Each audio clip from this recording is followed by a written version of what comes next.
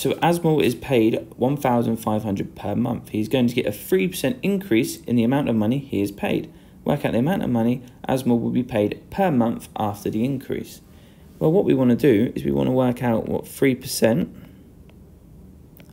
of 1,500 is.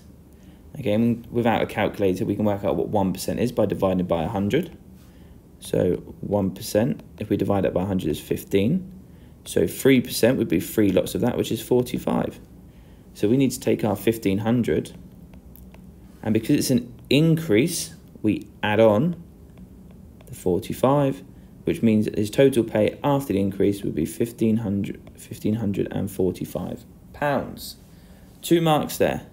So we'd get 1 mark for finding out what 3% is, and 1 mark for adding it on and getting 1,545.